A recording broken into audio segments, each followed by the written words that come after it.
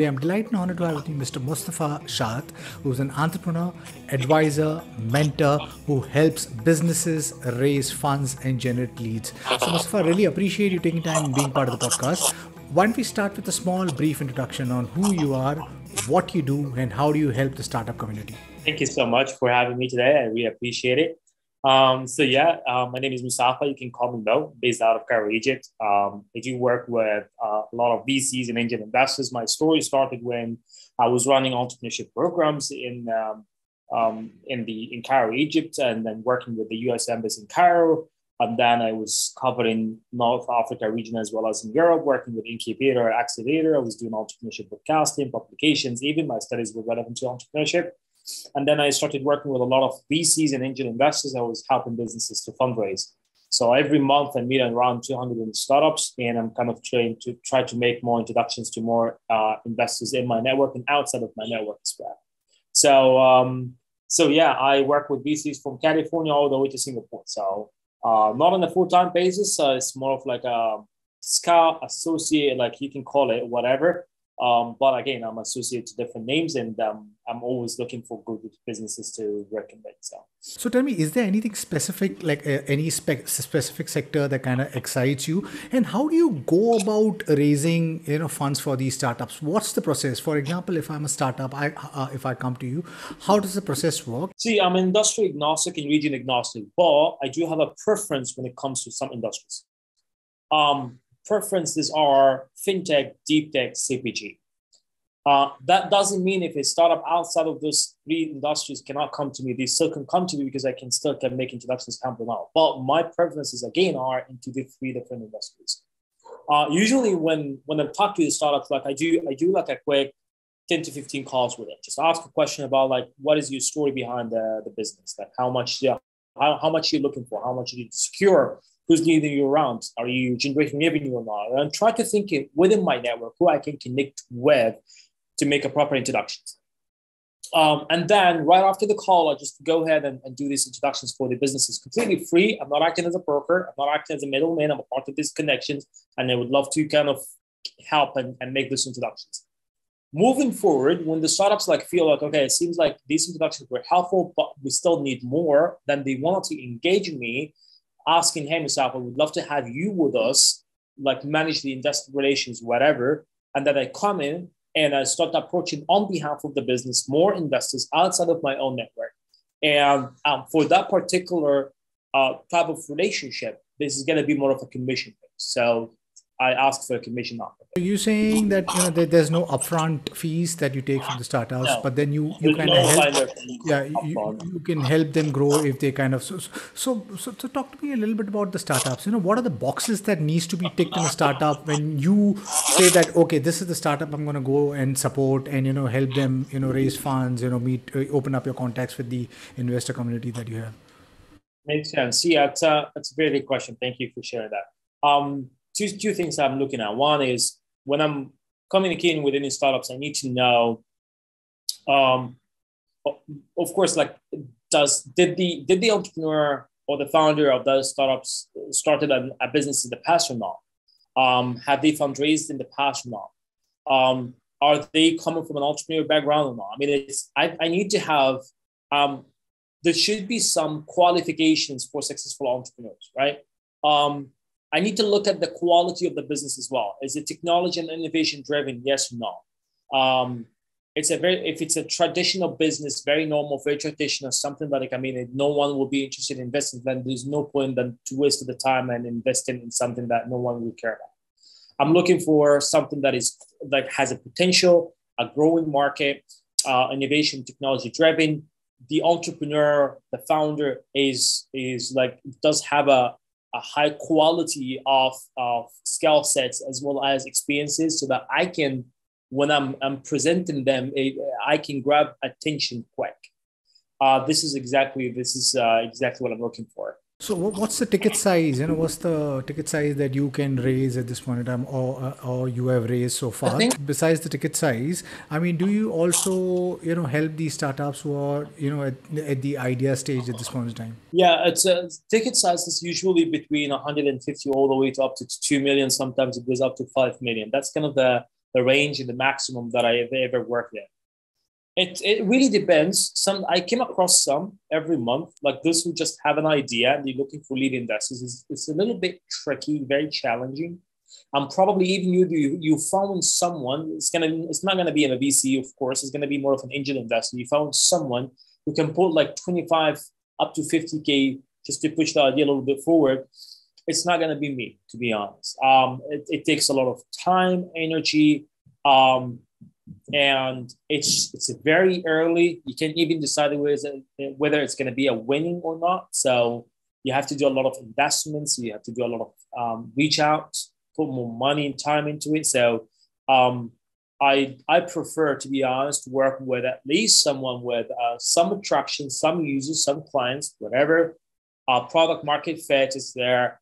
They making a little bit of revenue, not much, could be a little bit, but something is there, and then we can grow it. Right. Could you name some of the startups that you have helped in, raising their funds and growing? Event Kombu, based out of New Jersey, Series A, event ticketing company. And then the other company, it's a Fluid Meet, and I'm also part of it. And it's a Series A as well, 2 million. So this kind of the two names that I can share in public. So, right. So how is the downturn, the economic downturn, impacting the investment community? Because it seems the investment has gone a little slow, and just recently there was news the SoftBank has lost around $26 billion. How is that impacting the investment community? When you feel not confident about the economy situation, usually you're not going to put any cash into startups. You're going to keep the cash with you, right? And what will happen eventually is that, the number of startups that are looking for cash will increase, and then it's going to be a little bit challenging to find an investor. If you're fundraising, then it will be very challenging to find an investor who can give you cash, unless it's financial institutions. There could be a possibility at that point that you can get some good check out of it. But angel investors, small VCs, early stage, probably within that kind of a time where economic situations are not stable. So probably you're going to find a hard time getting cash into your business. And I think I hope we're not in that situation.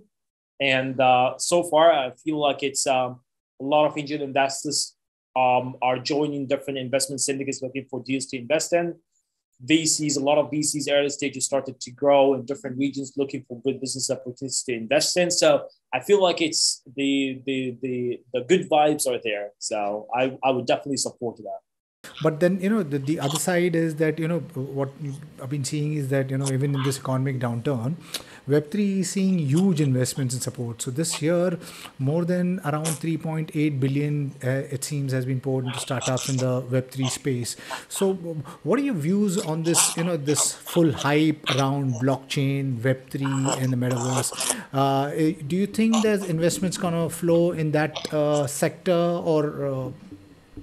Yeah, I see a huge potential in that. It's a new technology. It's very booming, and I can tell from the perspective of the CPG industry, a lot of brands, direct to consumer brands, are converting from a Web2, the traditional web that we're using, into the Web3, which does have a lot of other interesting technology and features and whatever. So it is coming. It is booming. It's going to take its time. It's growing right now. I met a lot of investors who came over to me and asked me specifically for Web3 deals. They want to become part of it. They can put checks up to 50K.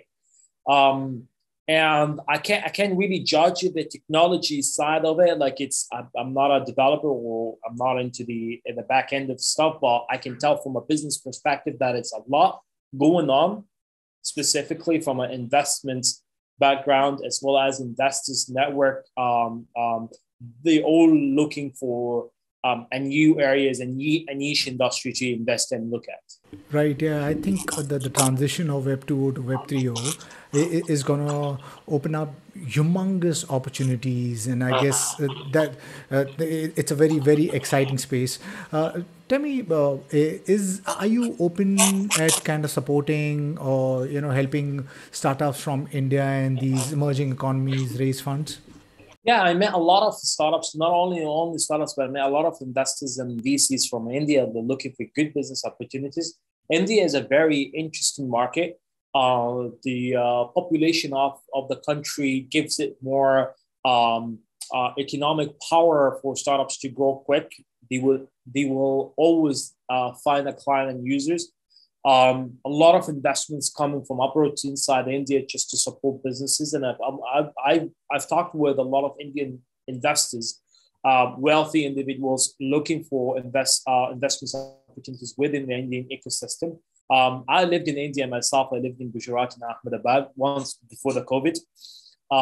And I can tell you that it's the IT sector in India is booming and it's growing, and everyone in India is a developer. I've seen a lot of people with a tech background, capabilities, talents coming from India. So I would definitely look at I would take the Indian market very seriously, and I would encourage everyone to look at what is happening inside the Indian market. So. Right. Hey, if there are startups who want to kind of reach out to you, where's the best place to reach out to you? Yeah, the best way to reach out to me is my LinkedIn. You can just include it somewhere or my email so that everyone can come in and just text me or message me. I usually ask for an initial call before making introductions to anyone. And I'm always happy to learn more about new ideas. So. Your advice to startups and entrepreneurs? Yeah, keep moving forward. I mean, and whatever whatever feedback you're getting out of any angel investors from a pitching or a VCs, just get it, adjust, adapt, and grow, and just keep moving forward. I've seen a lot of scenarios and stories from people just manage with a small feedbacks, with a small adjustments, manage to make a huge impact in the business. So. Right. Thank you, Mostafa. Really appreciate you taking time being part of the podcast. In a startup, an entrepreneur's journey is so challenging because they start with a dream, and the dream they want to build a product which kind of changes the world. And doing that, there are so many challenges. But I think the world is getting so much better. Because there are people such as yourself, the investor community. Everybody is kind of coming in because they understand that supporting these entrepreneurs, and creating innovations which can impact the world and change the world for better is the best way of creating a better world. So I'm excited that that this ecosystem is growing, and now you are not just restricted by geographies. You can reach out to everyone from any part of the world and ask for help, or just reach out and say, okay, this is my problem, or how do I solve it? So thank you for being that person. Really appreciate you taking time and being part of the podcast. And to my listeners, if you like what you see in here, then please press the subscribe button. Until next time, see you guys. Goodbye. Thank you. Thank you so much. Appreciate your time. You have a lovely day.